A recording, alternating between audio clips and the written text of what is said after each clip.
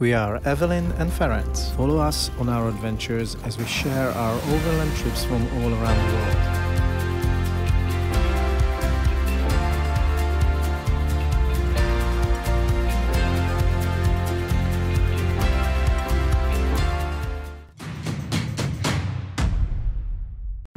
We are about 2,500 kilometers from Alaska, and we're going to turn left here to Route 40 and then join the Alaska Highway.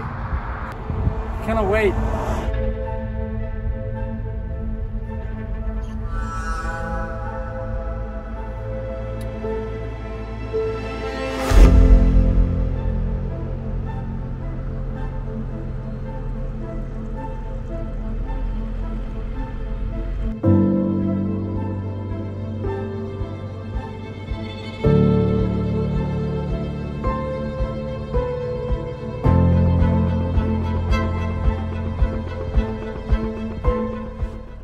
With its almost 1,400 miles length through some of North America's most extreme environments, the Alaska Highway was one of the most ambitious construction projects of the United States and Canada, and it was built to defend the continent.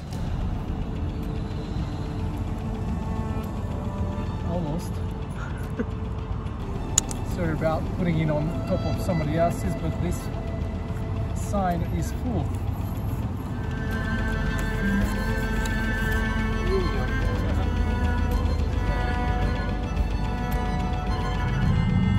Today, it is considered one of the most scenic highways in Canada, so no surprise that we were really eager to see it. Beginning in Dawson Creek, British Columbia, and winding northwesterly through BC into the Yukon and then onto the US border, the road passes from the Rocky Mountains to subarctic alpine tundra to the jagged peaks of Kluane National Park and Reserve before ending at Delta Junction, Alaska. Its history and the reasons for its construction are fascinating. From Alaska, the Aleutian Islands stretched out invitingly toward a shrewd and daring enemy. The great Japanese air and naval base at Paramushiro was only 750 miles from Attu. Attu was only 1,200 miles from the mainland of Alaska. And Japs in Alaska would be a direct threat to the west coast of America and also to the interior. If our shipping lanes could be interrupted, Alaska might fall. The situation called for immediate action.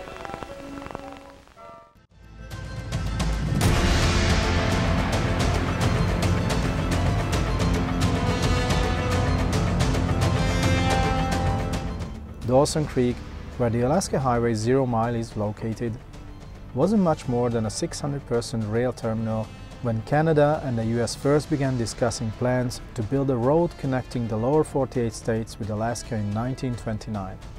Until then, Alaska was only accessible by boat from the US mainland, and so the isolated territory seemed especially at risk against potential Japanese attack. Several route options were considered, but the events of Pearl Harbor on the 7th of December 1941 made decision-making much quicker.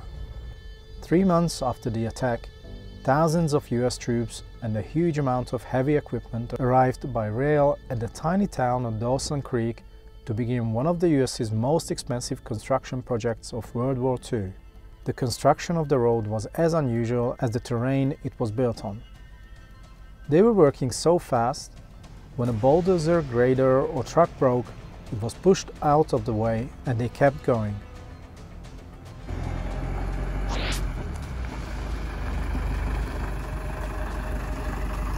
Some 16,000 American and Canadian soldiers and civilians were working through some of the region's coldest temperatures on record.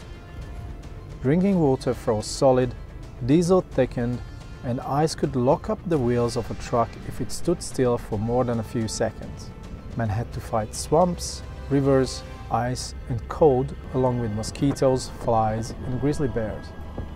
Even today, maintenance of the road is quite difficult, as some sections were built on unstable subarctic ground. Incredibly, it only took 8 months to build the Alaska Highway. With the extra daylight of the midnight sun, crews worked double shifts in the summer. Crossing 129 rivers and 8,000 mountain streams, the highway was built in sections. This meant there were a few places where the builders met and linked their sections of road together. The opening ceremonies took place at a scenic spot called Soldiers Summit in what's now Kluane National Park on 20th of November 1942, and the road opened to military traffic. So it was originally known as the Alaska Military Highway, or ALCAN, but its initial military purpose began to fade from memory as soon as the route opened to the public after the war in 1948. From there the legend only grew, the story about an impossible-to-build highway that could take visitors across some of the roughest and most beautiful land imaginable. From Dawson Creek, the highway winds west into the northern Rockies, first passing farmland, forests and fast-flowing rivers. The boreal forest, craggy rocks and sparkling jade lakes of the Yukon form an incredible panorama.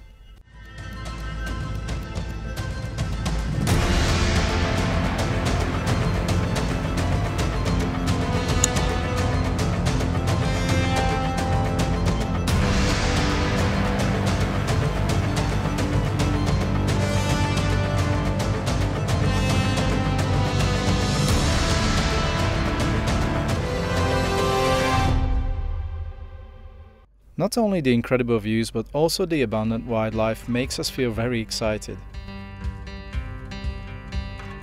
We have a road trip game where spotting a wild animal is worth 1 point, and if we're honest, Evelyn still needs to improve her bear spotting skills.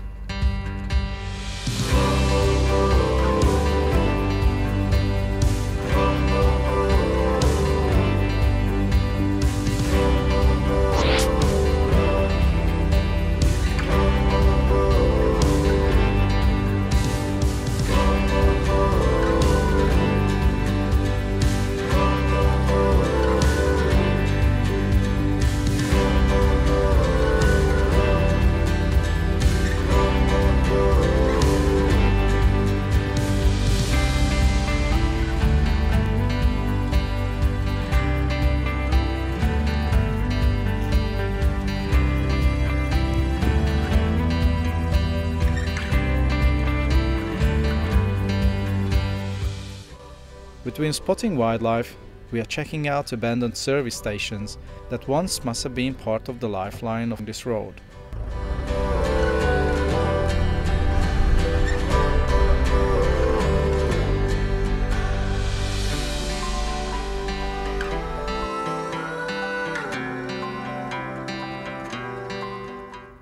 When it's time to find a camp spot for the night, the nature surrounding the Alaska Highway makes the job incredibly easy. We've just seen a little side road from the Alaska Highway, from the main Alaska Highway towards the river, and we checked it on the map and it looks promising from the map and from what we've seen on the road. So if it looks really good and we like the area, which I doubt we won't, we will stay there for the night. We had other plans, like sort of planned out where we're gonna stop and where we're gonna camp. But it looks like this area is just too nice to just go past it, and we're gonna see that other place tomorrow. So it's not like we're gonna miss out on that.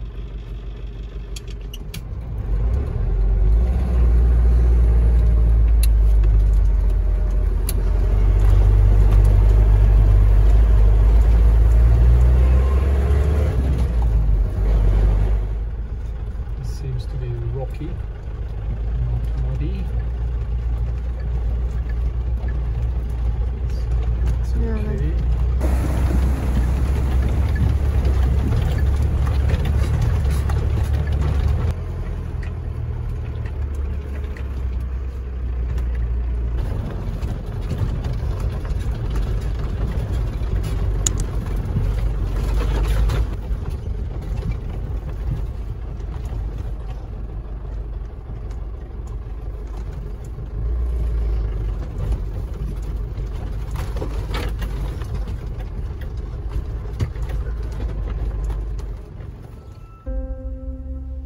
The spot that we found doesn't come short of being perfect.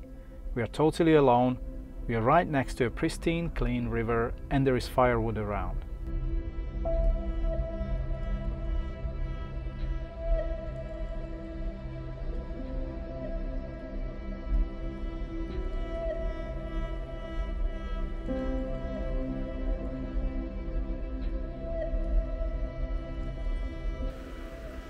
Evelyn makes an effort to put a couple of hours of training in, whereas I'm using the excuse of looking for firewood and making a fire for not doing any exercise.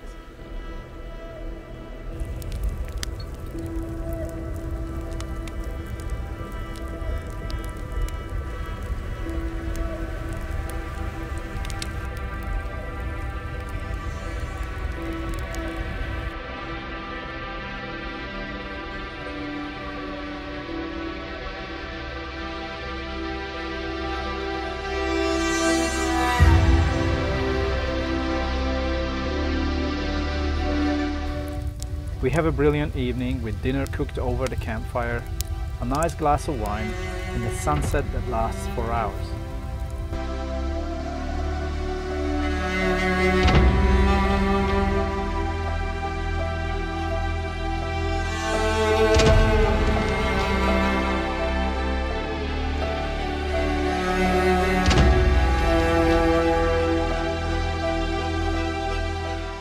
Since we are getting closer to the Arctic and it's June, it doesn't actually get dark during the night.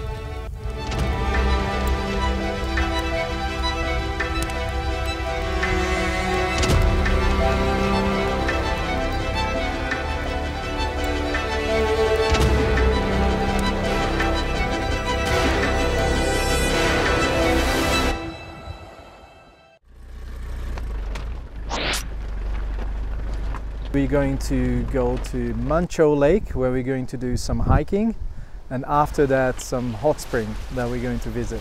So it should be a great day. The trail we want to hike on is actually this way. This cloud doesn't look that good, but otherwise there's blue skies around. We're gonna have a quick snack now and then go hiking. Let's go hiking.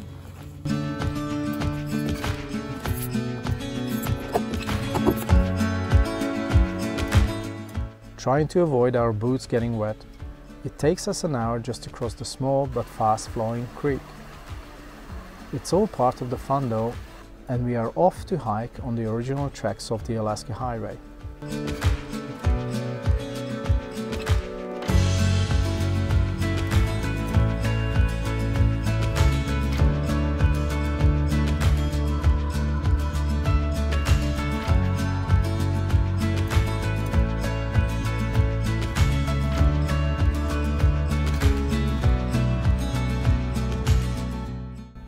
Muncho Lake is an incredible sight. Some of the surrounding peaks reach more than 2,000 meters. The jade green color of the lake is due to the presence of copper oxide leached from the bedrock underneath. With the mountains in the background, it is easily one of the most beautiful places we've ever been to. This is the old Alaska Highway trail from Lake Muncho. I'm guessing it's because it used to be the track of the old Alaska Highway. Obviously now it's being taken back by nature. But yeah, I have to actually check if that assumption is correct. But why else would it be called the old Alaska Highway Trail? I think that's the reason. We're trying to talk a lot or even sing something stupid just so that, but that's what we read, like, against bears, that's the first line of defense you can do. Make some noise, make the bear be aware that you're coming. Now, yesterday we've seen 6 bears from the car, so that was okay. But I don't know if we want to meet a bear here right now, do we? No, not a grizzly, especially not a grizzly. Especially not a grizzly. If grizzlies are around here, probably are. Okay. We also have a bear spray actually.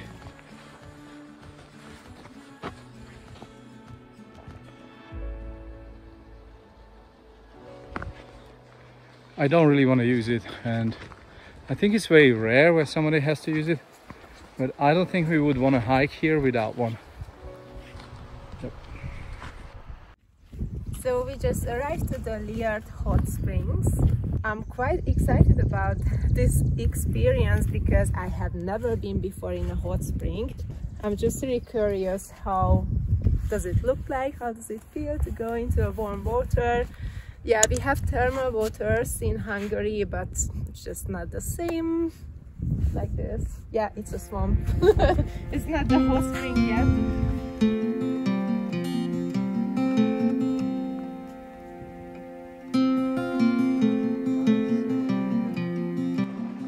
But a lot of mosquitoes around. A lot of mosquitoes. Yeah, we shouldn't tell them about mosquitoes. No mosquitoes at all. There is not a single mosquito around.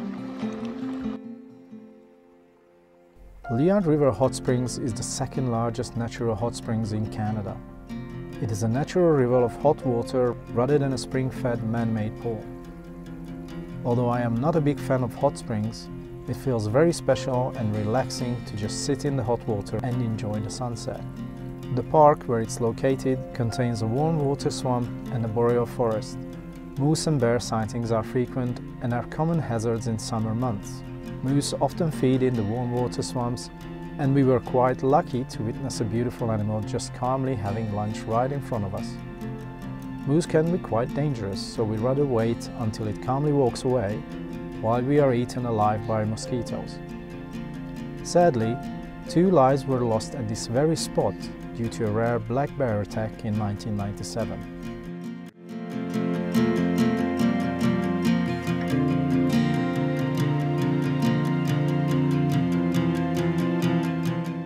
The last few days have been an absolute breeze. The truck was working well, we have seen incredible scenery, but when you had so many easy days of travel, you just know that there will be more difficult days on the horizon.